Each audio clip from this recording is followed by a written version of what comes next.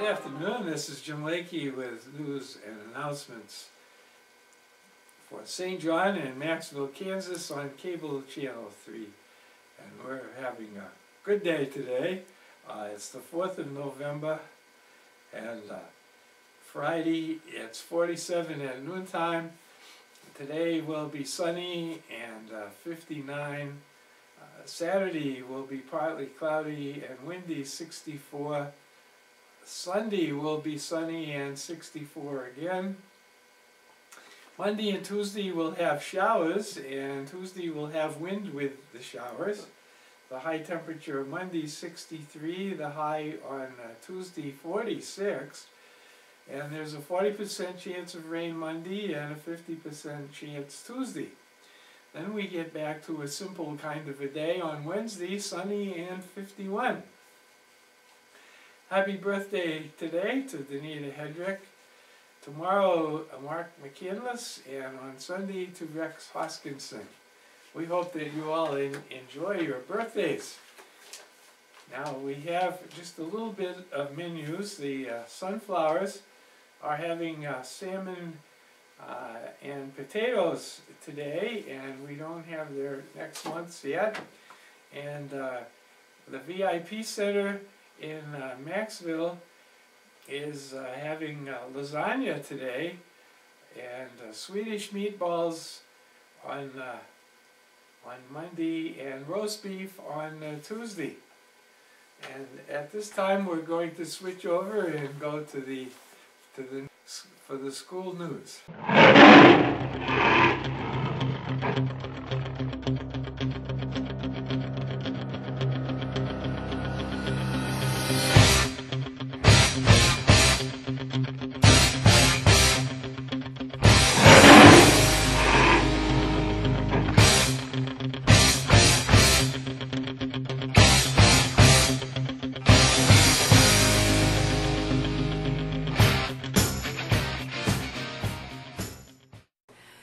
Welcome to St. John News. I'm Kendra Hacker, and this is the Tiger News. Tomorrow is the ACT registration deadline for the 12, 10, 11 tests, and is also the KMEA Junior High District at Dodge City. So sing well, play well, junior high. Monday there is no school, but there will be a pre-dress rehearsal for the musical, which is Cinderella. It is also buffer week next week.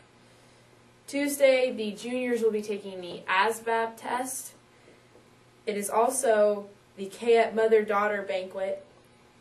And this Thursday is the junior high basketball game at Bison. Friday is the all-school musical at 7:30. Saturday is the all-school musical at 7:30. And Sunday is the all-school musical at 2. And Monday, sports practices begin. And now we'll go to sports with Brandon. Last week, the girls won state up in Hayes, and there's no sports going on next week. Yeah, it's buffer week. All right, good news. And now we'll also go back to Brandon for the lunch criticism of the week. So Monday we have no school. Tuesday we have the chicken noodle. Wednesday is chicken fajita. Thursday is hamburger, and Friday is cheese pizza. So, what's the overview of all that? It's a good week. It's a good week. Good week. So that's all we have for news today. I'll see you next week. See ya.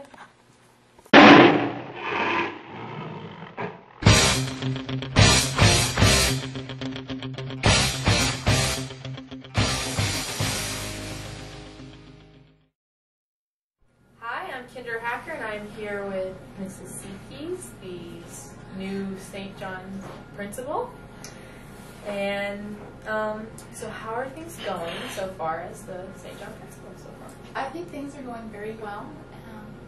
It's a very busy job.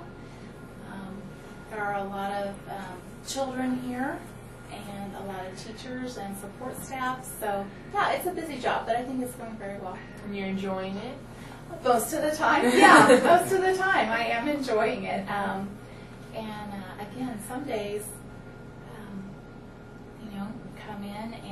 before you know it, it's lunch, and you think, where did the morning go? And then before you know it, it's, you know, school's out. It is an interesting job, and there are new things that come up all the time. But yeah, I think it's going very well, and I'm learning to keep a lot of balls in the air at once. So. Yes.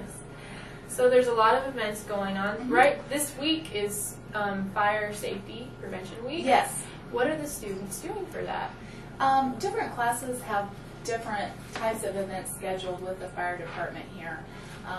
The younger children, of course, get to ride in either a fire truck, or I saw some of them got to ride in the ambulance, and then see the firemen and women actually suit up and put on the masks and everything in the event that there'd be a house fire. The children would know what a fireman looked like in his full suit, so they wouldn't be afraid if someone was there to actually help them get out of the house.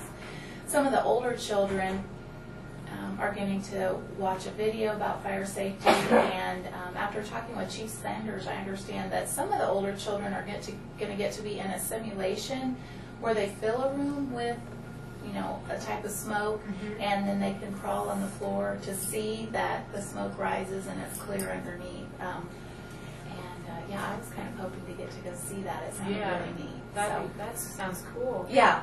So the age group of the children, is what determines the kind of activities that they're going to do with the fire department today. So, and I'm really appreciative that the fire department's willing to come out and spend so much time with us. It's neat. So, yeah, it's fun. Sounds exciting. Yeah. So, what are some other school events that are going on? Next week we have Kansas Learning Center for Health coming, and they're going to be doing informational things with the elementary students. So, and again, based on grade level, the Kansas Learning Center for Health has some different activities. We have parent-teacher conferences coming up, and that's a big deal for all the grown-ups around here for sure. We also have the elementary music program on Tuesday the 26th. October Days, I believe, is the theme for that program. So we're looking forward to that. And then we also have Body Venture coming. And some of you, I think you guys maybe have been through Body Venture when you were kids. So Body Venture is coming.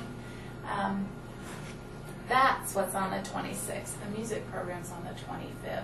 So, and the kids will get to go through Body Venture with a lot of volunteer help. Our nurse, Lisa Cornwell, has been coordinating the Body Venture event. So we have those things coming up in the near future here in October. October has been really, really busy. We've got a lot going on. So, yeah, a lot of fun things down here in the elementary. And field trips. My first graders are going today to the Pumpkin Patch in Turon. So, yeah, it's been fun. Yeah. So I've got one last question. Oh, sure. What are your goals for the school year as a principal? That's a good question. There are some policies that I would like to see updated. One of the policies I'd like to see updated with fidelity is our bullying policy that we have here in the elementary. And I've been working on that with our counselor, Kim Volker, and with our superintendent, Dr. Kenworthy. Another thing I would like to do is update our student handbook. We have a very good handbook. It needs to be updated with input from the teachers and staff here at school. So I'd like to get those changes to the Board of Education by the end of this year so they can be approved and in place by next year. I am learning a lot, and Mr. Bergen is helping me, but I'm hoping that I can take care of the test coordination and some of the data entry and paperwork that goes on at this level to make sure everyone's taking the correct state assessment and how we're using that information to help guide our teaching here and make sure all of our children are getting the individualized education that they need as best we can. So those are some of the kind of the big picture things that I'm working on this year. So anyway. Well, thank you for your Yeah, time. thank and you. Welcome to being the principal at the elementary school. Thank you. I So- appreciate that. I'm Kinder Hacker, and this is Tiger News. Go Tigers! We're back from the school news, and we just have a few more things. The big item this weekend is the Victorian Tree Tea on November 6th, which is Sunday. They have two settings at 1:30 and 3:30. And even though you should have got a ticket by now, if you go and check with them, sometimes they have extra ones. Sometimes somebody has turned one in. And so the Victorian tea is always a really interesting thing, and a lot of people from town just like to watch everybody show up in their Victorian outfits. So it's an interesting thing, and we hope they do well. Then we have the Wet Center skating rink is having a November party, Thanksgiving emphasized crafts.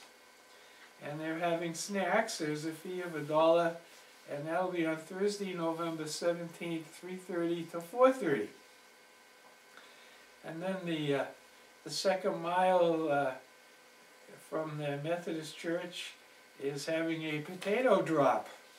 And so Cherry Lane Apartments, Saturday, November 19, between 1 and 2, and have a container with 5 pounds of potatoes, and you go by and they'll drop the potatoes into it.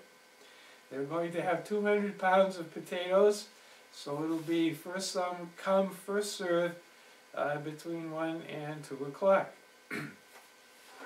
And that's all the news and announcements I have for you at this time.